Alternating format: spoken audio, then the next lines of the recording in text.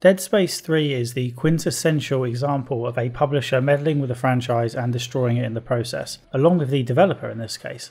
You probably know the story already. The first two Dead Space games were critically acclaimed but didn't sell that well, not by big publisher standards anyway. EA greenlit a third game, however it demanded core changes in order to hit sales and revenue targets that were even more inflated than Ellie's new breasts. Seriously, where the hell did these things come from? According to EA, the third Dead Space game had to be action focused to appeal to a wider audience. It had to have some kind of multiplayer to limit second-hand sales, and of course it had to have microtransactions. Surprising absolutely no one except overpaid EA executives, this approach didn't work.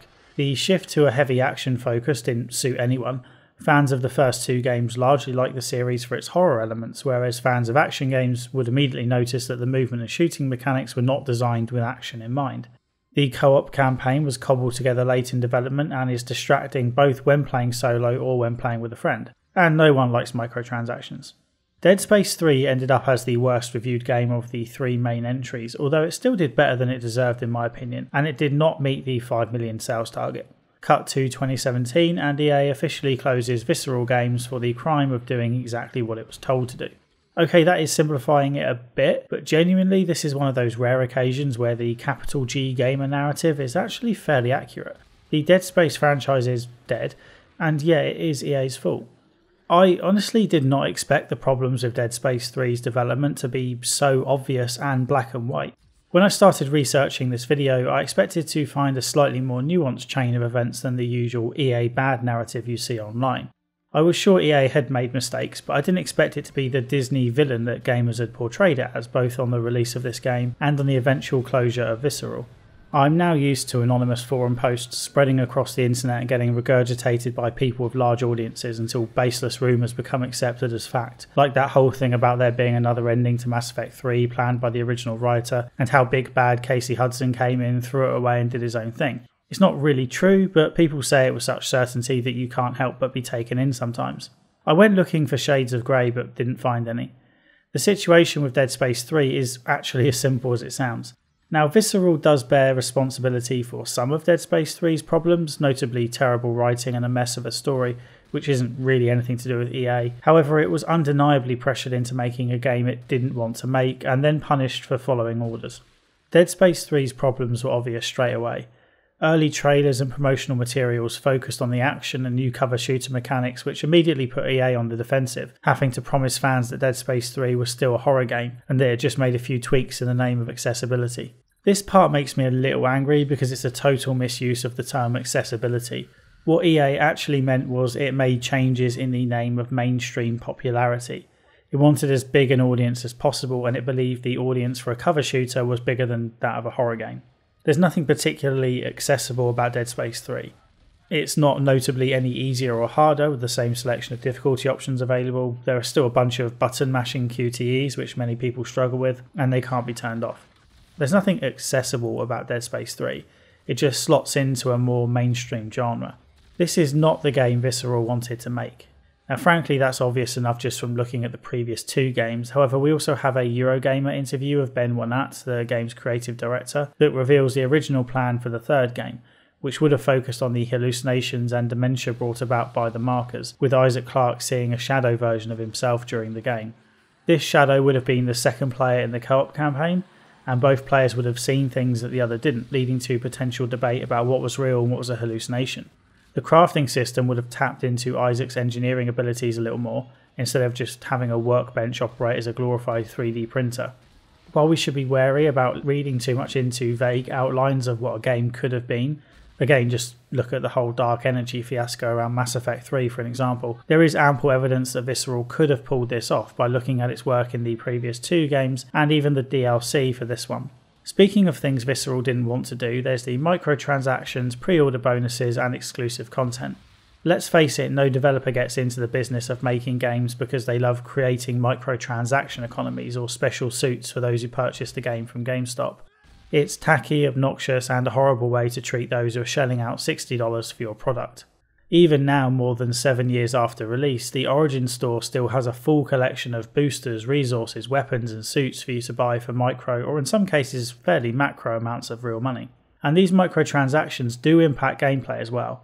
Now, just because you may not need them doesn't mean some people won't be tempted or feel like the game is pushing them to spend more money. Fortunately, the microtransaction economy here isn't as sexy and appealing as it is in modern games. EA hadn't quite mastered the manipulative science behind getting people to spend more money at this point. There's a big difference between modern loot crates and these in-game descriptions that still have the HTML tags in them. Still, Dead Space 3 was peak EA when it came to marketing deals and microtransactions, and this underlying greed permeated all the advertising in the build-up to release and discussion of the game once it was out. The microtransaction model might not be the biggest problem with the game, but it does perfectly illustrate EA's desire to squeeze every penny from the game it released, and that money-hungry attitude clearly contributed to the failure of the game, and eventually the studio. I'll discuss the closure of Visceral more at the end of the video. For now, let's look at how EA messed up the game itself. In my video on Dead Space 2, I discussed how the game veered heavily towards the action horror end of the spectrum. There weren't many moments of fear or genuine tension, although the bits it did have were pretty epic, like when you were trapped in a circular room with a bunch of Velociraptor-esque things with nowhere to hide. I got the impression the devs did still want to make a horror game, they just lost their way a bit under pressure to up the ante from the first game. Dead Space 3 doesn't even try to be a horror game. There's one jump scare that I can recall, and the one section that felt genuinely tense seems to have been an accident given that it's never capitalised on. Dead Space 3 is an out-and-out action game, there's no denying it. The problems are immediately apparent. For example, there's no subtle build-up to the threat. Even the prologue, which seems designed to act as a tutorial to the basic combat and movement for series newcomers, starts by throwing 3 fairly fast-moving necromorphs at you by way of introduction. Playing as a new character is a great opportunity to show players how dangerous even slow-moving necromorphs can be when you're unprepared. Sure, Clark and series veterans know how to handle the enemies, but the new character and new players don't. And yet, Johnny New Guy kills the necromorphs easily and doesn't even need to be told to shoot the limbs off 3 times. If this guy had survived, we wouldn't be in the mess we're in now. This pattern continues throughout the rest of the game. Enemies are thrown at you in huge numbers, with no subtlety or thought put into how the interactions could be made scary. For example, you rarely hear the threat before you see it. There's no attempt to build up tension before new encounters, apart from a couple of exceptions. And enemies always appear in huge numbers. The whole thing becomes predictable, and predictability and horror are not a great combination.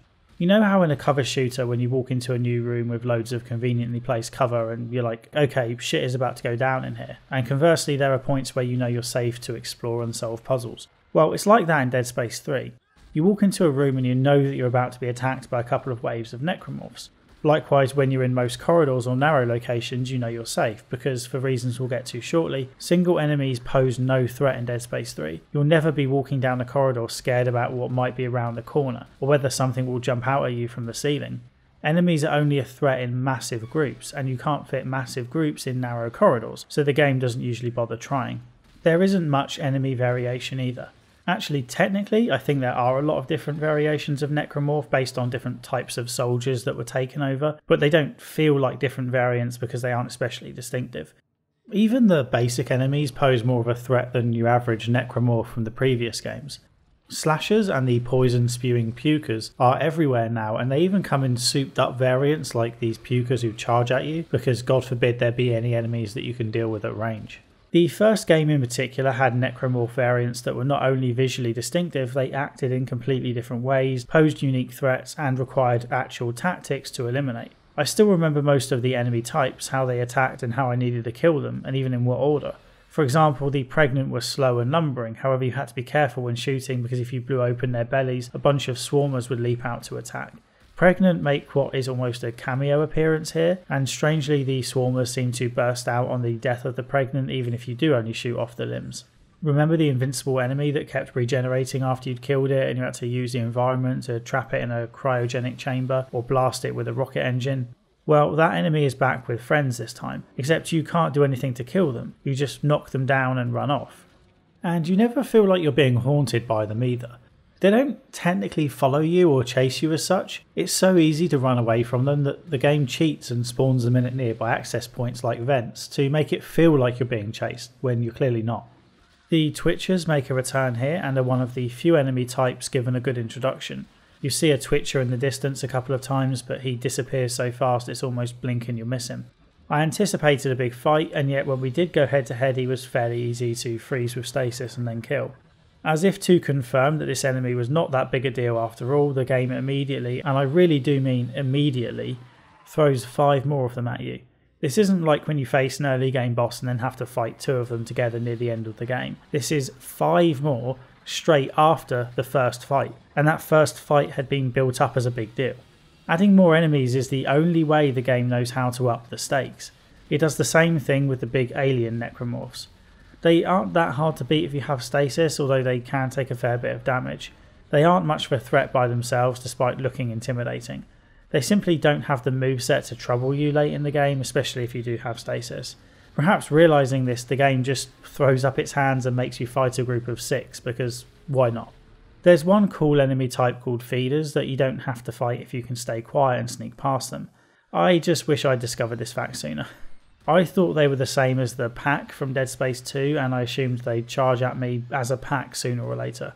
In such huge numbers they can pose a significant threat, so I really regret not figuring out the stealth thing until later on. I wasted more ammo on these things than I care to think about. I suppose there is one more enemy type, humans. However, the sum of their contribution is making Visceral squeeze in a half-assed cover system. Clark can duck down and press up against some pieces of cover, although strangely not all of them. If there's a way to tell what is actually cover and what isn't, then it certainly passed me by. There's no good way to move between pieces of cover, there's no vaulting over them, and no dashing into nearby cover. It's just a few large rocks that you might be able to hide behind to catch your breath. Occasionally you'll see dynamic fights break out between humans and necromorphs, which looks good. However, just as often the humans awkwardly ignore the necromorphs and keep shooting at you. There's also a new roll move which can be useful if you find yourself surrounded or for avoiding charge attacks from some of the bigger enemies. It's still somewhat clunky and I'd often roll in the wrong direction, but it's a start.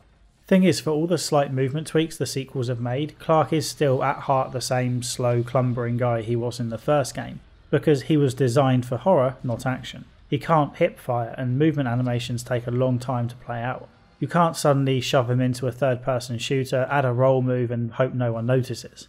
With such limited movement, you'd be excused for expecting Dead Space 3 to be incredibly difficult, but it's not much different to the first 2. I'd say it starts off harder than the other games, but ends easier. Visceral overcompensated for the restrictive movement by making the guns way too powerful. Who needs agile movement if the enemies never reach you in the first place? There aren't fixed guns this time around. Instead, you can basically craft whatever the hell you want at the benches dotted around the levels. You still start with the famous plasma cutter, which is my favourite gun in the series due to how focused it is on dismembering limbs. However, everything else you have to make yourself. At first it's a little overwhelming. There are different frames to choose from, various models like the Tesla cores, plasma core and military engine, and then attachments and secondary fire modes, plus a bunch of upgrades you can add on. It took me a while to realise just how insane you can make the guns. I made guns like an assault rifle that fired electrified rounds with a rocket launcher on the bottom, a shotgun that fired acid rounds with a grenade launcher attached, and a disc ripper combined with a flamethrower. Even my basic plasma cutter, which I kept on me at all times, had a stasis coating to slow enemies down as I shot them. I barely touched the sides with what you could do though. There's nothing stopping you having a second disc ripper on your disc ripper or a shotgun attached to your shotgun. It's pretty insane, like an episode of Pimp My Gun or something. The flexibility is great, however the process of experimenting and playing around with the weapons is really tedious. You can remove attachments, but it means constantly swapping guns back into one of the 2 inventory slots for weapons, and it's just a bit of a pain. I also think the bench detracts from the atmosphere a bit. The first game went to great lengths to establish the weapons first and foremost as tools that Isaac was well suited to because he was an engineer. He knew how to use things like plasma cutters, disc rippers and force guns because he was trained on them. I discussed this a lot in the Dead Space video and I still think it stands out as great world building. In the third game you slot any old pieces together and a 3D printer spits them out for you if you have enough materials. You can also find blueprints for special pre-made weapons. They have weird names and are described as a team favourite or great for co-op. I try not to bang on about immersion too much, but these descriptions do detract from the atmosphere a bit. Horror games don't need to be self-serious all the time, but this kind of accidental fourth wall breaking doesn't work for me. With all the weapon options, it's a shame that the weapon inventory has been cut down from 4 to 2. I was reluctant to experiment with new guns because that new gun becomes 50% of your available weapons until you reach another bench.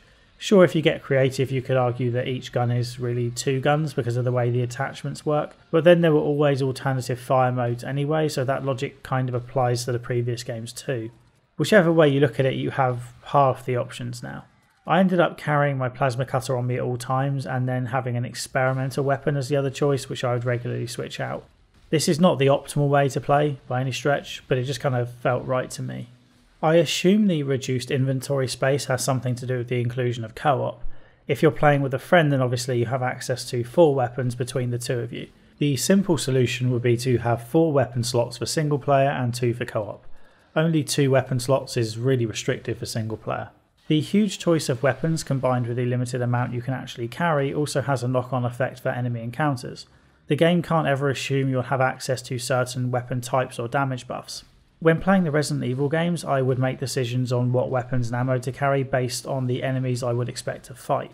Sometimes acid rounds are more useful than flame rounds, for example. Dead Space 3 can never allow for that kind of planning because there's a good chance the player won't have acid rounds or the electrical rounds or whatever. This reduces those enhancements to being basic damage buffs.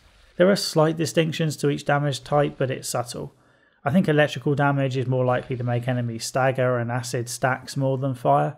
Weirdly, poison enemies who you might expect to be invulnerable to acid damage do still take extra damage from those rounds, but it doesn't apply damage over time to those enemies. I must admit my insistence on keeping the plasma cutter in my inventory all the time probably made life a little harder, but I was desperate to cling on to Dead Space's roots as a horror game. I also, naively, assumed that shooting off limbs would still be the best way to kill enemies.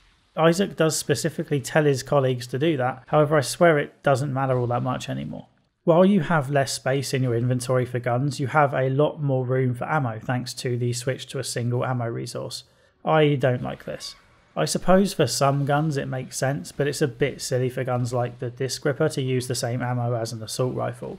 Oh, and the grenade launcher on the shotgun uses the same ammo as the shotgun itself, as does the flamethrower attachment. It's silly and means you never have to make decisions about what ammo to carry, not to mention you'll have loads of space for more med packs than you'll ever need.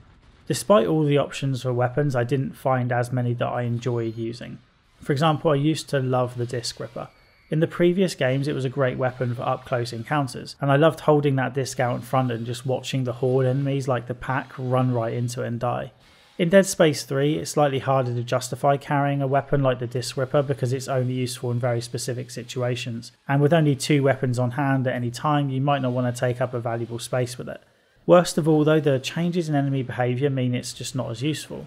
Enemies rarely stagger when you deal damage now, and they keep attacking even when a disc is literally ripping them to shreds. If you get hit while holding a disc in front of you, Isaac drops the disc and so you have to use a new one. This happens so often that it's, well, probably just not worth doing. The enemies are simply too fast in both movement and attack to make this weapon viable, and that's a shame because it's fun to use. But on the other hand, you can create some great combinations, like having a force gun mixed with an assault rifle, which lets you knock enemies away first to get a bit of breathing room before then taking them out. Or I suppose you could just use a shotgun which has knockback and deals damage at the same time, but that's probably not as fun. And to be honest, even the shotgun has limits up close.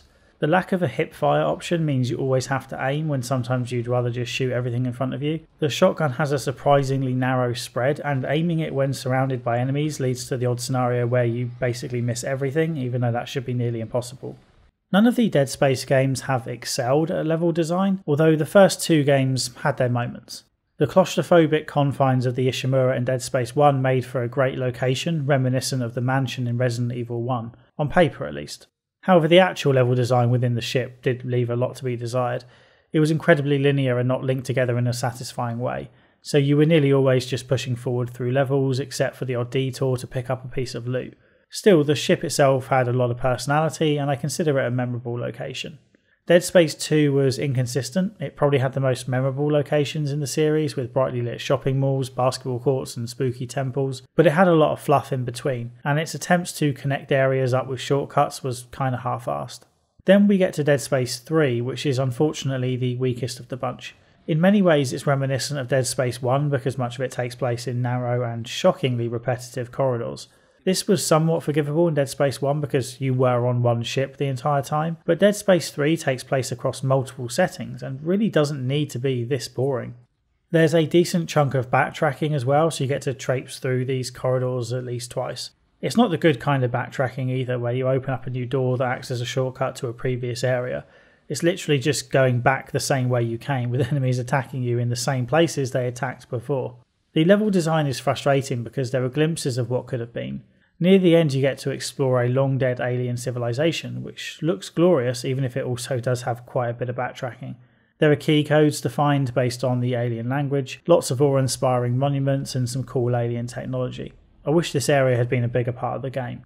It's by far the most interesting environment, so it's a shame it's just shoved in near the end without enough time to breathe.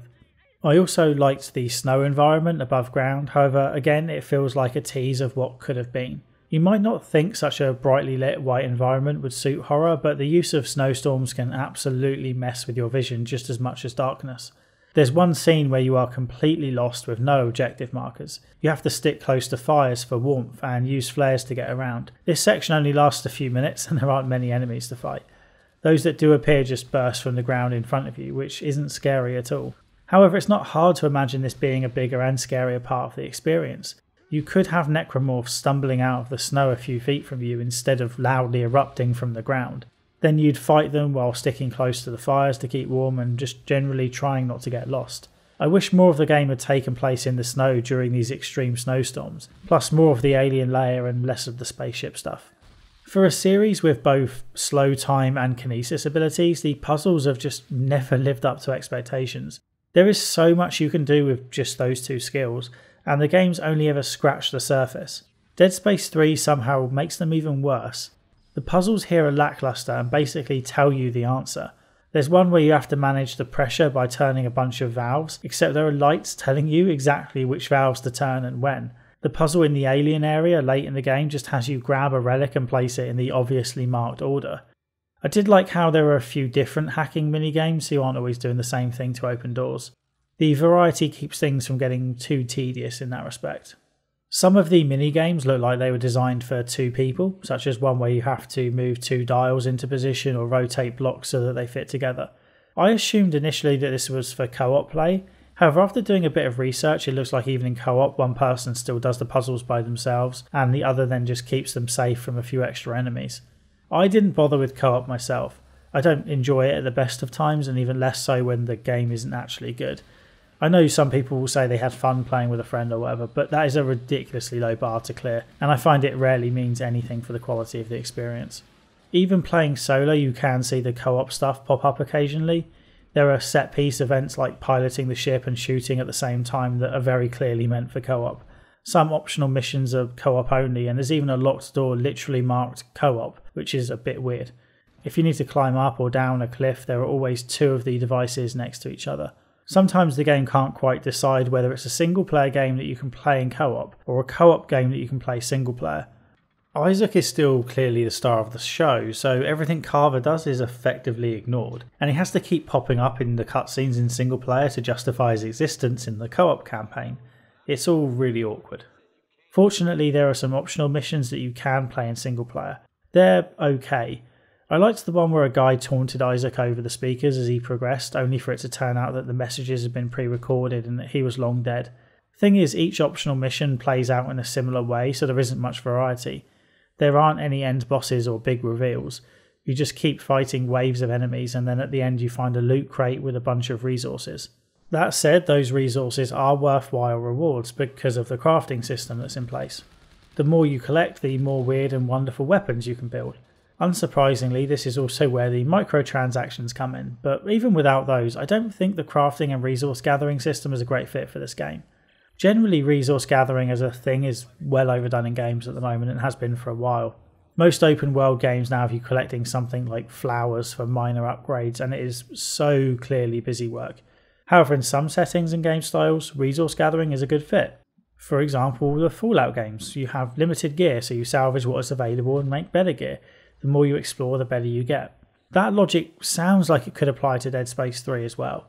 You don't have many toys to play with initially, and Isaac is an engineer who could make more if he had the resources. Likewise, the setting is not dissimilar to post-apocalypse. However, most horror games are far too linear for a system like this to really work. In Dead Space 3, you get resources by stomping on dead bodies. That's about it. You aren't really exploring or going to any effort. They're in the way, you have to practically walk over them. You have to make a conscious effort not to collect resources. That's presumably why we have optional missions. They are something that you have to make a conscious effort to do for resources. However, they are also substantial levels in their own right, so I did them more just to see the entire game than to gather stuff. And even within those levels, you're not exploring, you're picking up just everything that is in your way. Even if you don't use the microtransactions, and you certainly don't need to, there's just no escaping the conclusion that the entire system only exists because of microtransactions. And that is distracting. You don't want to think about even the existence of, I don't know, EA's Origin platform or marketplaces in general when you're trying to focus on a horror game. It's just not a good fit. The microtransactions and the pre-order bonuses cover the entire gambit of basic resources to suits to weapons to upgrades to the little scavenger bot you can send out during missions who looks for even more resources. It's all tacky as hell, and as we now know, it was only a sign of what was to come from EA. Mind you, I do like the N7 suit I was given as a reward for having played Mass Effect. As you can tell, I didn't like the action focus nor the microtransactions, but what I was most disappointed by was the complete disaster that is the story and characters. Dead Space 3 feels like it was written by a completely different team from the previous two. It's amateurish and quite often juvenile. I'm not saying the other two games were literary masterpieces or anything, but at the very least the characters felt like real people. The basic setup is that Isaac Clarke is in hiding from EarthGov because of the whole thing with them experimenting on him for information about the markers in Dead Space 2. Clarke's relationship with Ellie didn't last long and she moved on. Her new boyfriend, Robert Norton, pops up to ask Clarke for help. Ellie has gone missing on the planet Tau Volantis, which she believes is the marker homeworld. A division of the Church of Unitology, known as the Inner Circle, is also sniffing around and immediately tries to kill Clarke. The main story isn't all that interesting, and I say that as someone who is fairly invested in the whole marker thing at this point. In addition to these 3 games, I've read the 2 books, watched the 2 movies, and read some comics. I like the marker story, and when it does get room to breathe here, it is, once again, quite interesting. The problem is that Dead Space 3 doesn't care about the marker or larger story for long stretches of time. That bit doesn't really get going until 3/4 of the way through, and even then it's handled terribly with aggressive info dumps where huge paragraphs of text appear on screen at once. Or it's just told through text logs, which is a shitty way to pay the whole thing off after so much build up. Instead of telling a story about the markers, Dead Space 3 focuses on the characters and a frankly pathetic love triangle. Norton brought Isaac on board to save Ellie, but then proceeds to constantly complain about Isaac's presence, despite Isaac clearly being the only one keeping them alive. You made us come down here. You encouraged her. Now look where we are. Between Danik shooting at us and whatever the fuck that was, what chance have we got? Norton is a jealous teenager and clearly doesn't trust Ellie around Isaac. And he does have kind of a point there. Norton betrays the group to the Unitologists, led by Danik of the Inner Circle, and then he goes a bit mad, forcing Isaac to kill him. Ellie is understandably angry and a bit suspicious that Isaac might have offed Norton for his own gain, and then she nearly kisses Isaac about 15 minutes later, so yeah. The characters are all over the place. One minute they're brave and the next they act like they didn't know they were investigating a dangerous alien planet. Santos, an engineer, gets particularly screwed over here, and some of her lines are just terrible. Now there are only 4 of us left! I can't do this! Then we leave you behind. If you can't keep your head, you're a danger to everybody. You're horrible! Nobody's leaving anybody. Another team member, Carver, has the most WTF moment in the game. A few times Carver shows that he's one of those people who will make sacrifices for the greater good, especially when those sacrifices are other people and not himself. Let's be polite and say he's pragmatic. He doubts himself near the end and has a great conversation with Isaac, where Isaac reassures him that he's done the right thing. It's probably my favourite moment of the game, and it's ruined shortly after because Carver took completely the wrong message from it. Right at the end, Carver gives up the codex to save Ellie, which is utterly against his established character. If there's one time he should have been pragmatic, it's right here. Ellie isn't quite the person she was in Dead Space 2 either, and I don't just mean the chest. I wouldn't go as far as to say she is damseled or anything, but her character is certainly less interesting and frankly a bit stupid. She also has a really silly fake death scene. The room is on fire and she can't get out in time. You have to close the door and leave her to die. The fire is indeed deadly. If you don't close the door quickly enough, it kills you. So it's impossible for Ellie to survive this. But she does. There's a great moment where you have to assemble the fossils of a being known as Rosetta. Ellie and Carver are then shocked to find that Rosetta is in fact an alien, as if that wasn't really obvious. I had to rewatch this scene because it was honestly too stupid to believe, and having now seen it a couple of times, I think Ellie's surprise is that it's not a necromorph. She doesn't think it's going to be a human, however she is referring to it as a he or she, which is an odd way to refer to a necromorph. Anyway, perhaps this scene isn't as bad as I initially thought, however the writing just doesn't sell whatever it is they're doing. Rosetta's an alien. What? What does that mean? Very little of note happens until the final act. Ellie is on Tau Volantis because she believes it's the marker homeworld. A group of unitologists is also here. There's something called Rosetta, which contains information about a codex, which in turn unlocks something known as the Convergence. All nice and vague, lots of big important sounding nouns, that's about it. After putting Rosetta back together, Isaac is subjected to an info dump to end all info dumps. Basically, the aliens who used to live on this planet discovered a marker, much like the humans did on Earth. The marker led to a massive necromorph infestation, which eventually became big enough to trigger a convergence event.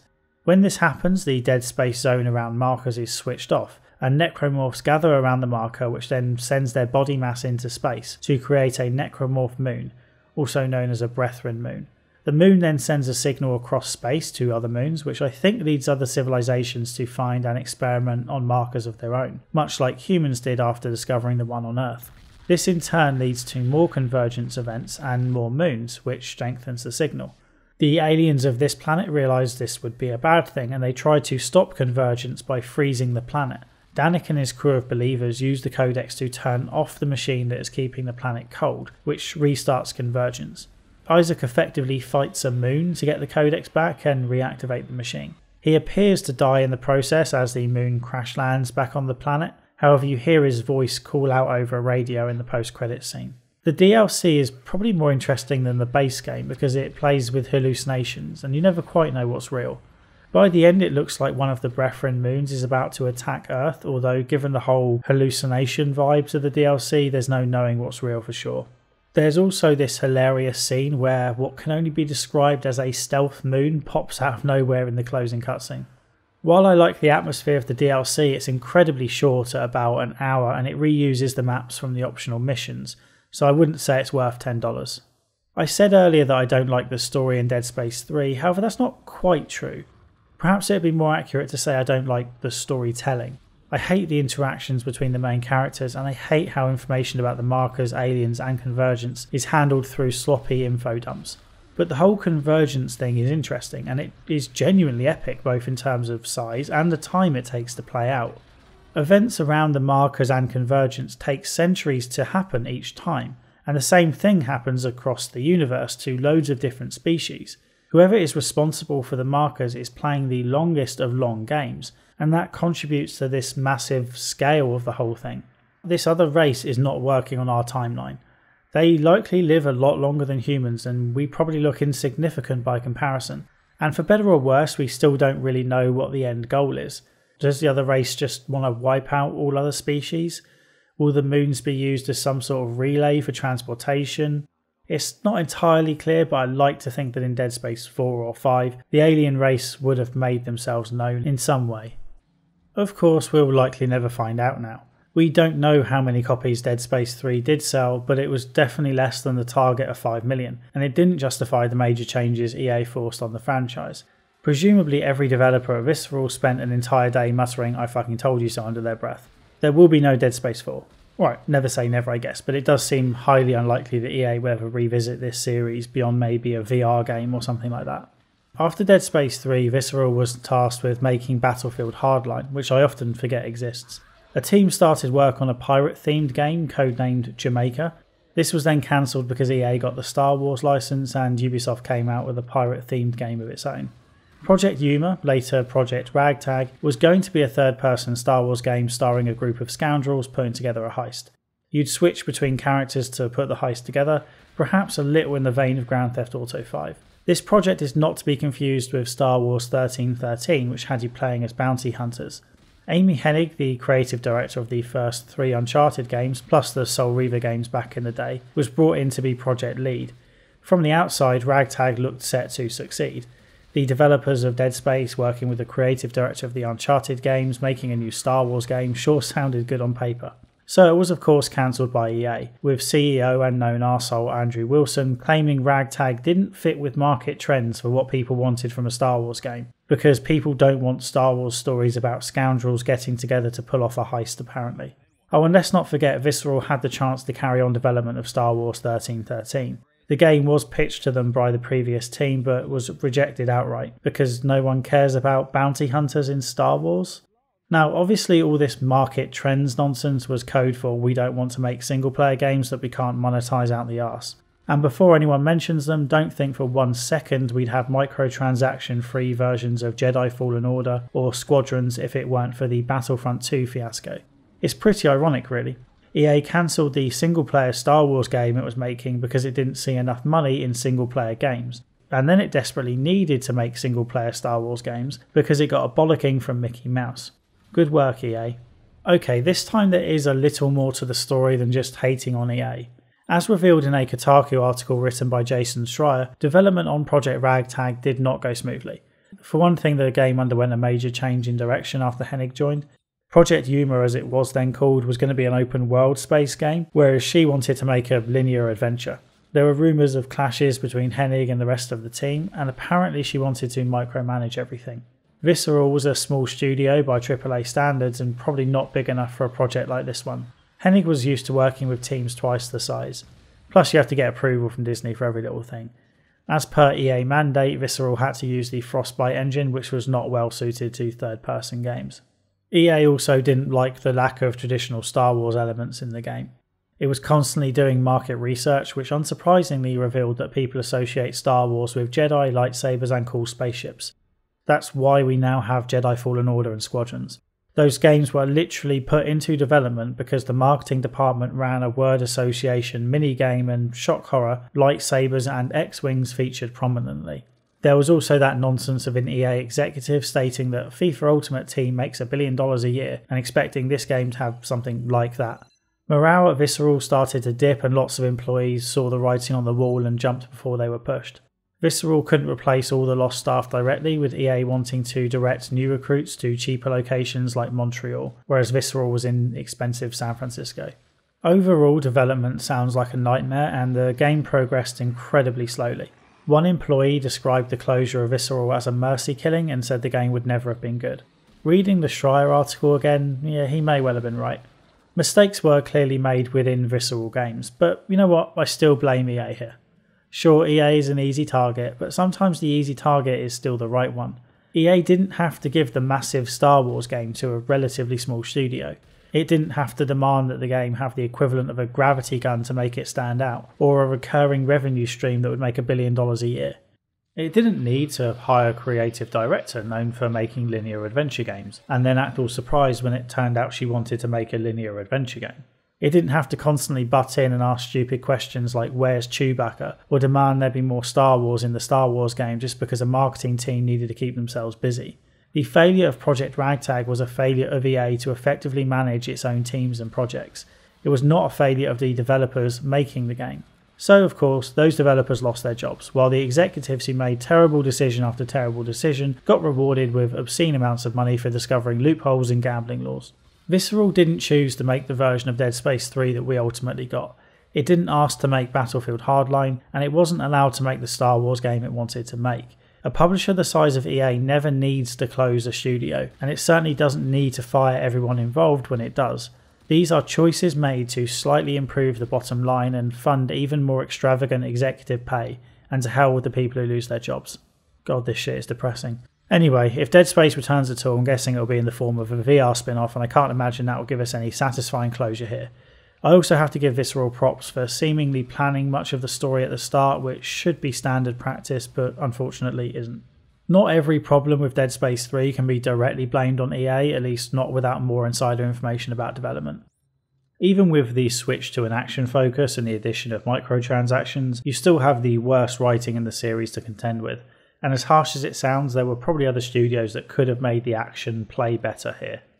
Still, as I said, it was EA that insisted on forcing the square peg through the round hole in the first place.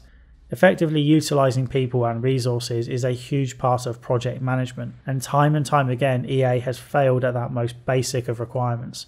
Looking at the bigger picture, Dead Space as a franchise feels like a huge missed opportunity. I know there's a lot of reverence for this series. Some people hold the first 2 games out as masterpieces, and presumably some people even like this one, but I don't think any of the games quite nail what they were going for. Dead Space 1 was a solid horror game with a lot of promise. Dead Space 2 couldn't quite decide if it wanted to be horror or action, and ended up being neither. Dead Space 3 happened. I can't help but wonder how differently things might have turned out if Visceral had been allowed and even encouraged to keep making actual horror games. Between Dead Space 1 and 2 there were plenty of good horror moments. Combine the best bits of those 2 games, work on level design a little more, and voila, you have a horror classic. Oh well, it wasn't meant to be, I guess. Alright, that's it from me today. I still owe you all a video on Deus Ex Mankind Divided, so that's up next. After that I'll probably keep going with the isometric CRPG series and get videos out as often as I can. In case you missed the news, I'm going to treat this channel more as a hobby than a job going forward. It simply hasn't been successful enough to justify working on it full time. If that ever changes, I assure you I'll jump back on it with a passion. If you'd like to support the channel financially, then Patreon is a great place to do that. I will never charge for months where I don't put out a video, and sometimes I won't charge even if I do. Depends on the video. You can also hang out in my Discord server or watch me stream games on Twitch. The Twitch streams are pretty low key, just a way for me to catch up on games I haven't played really. Okay, until next time, cheers.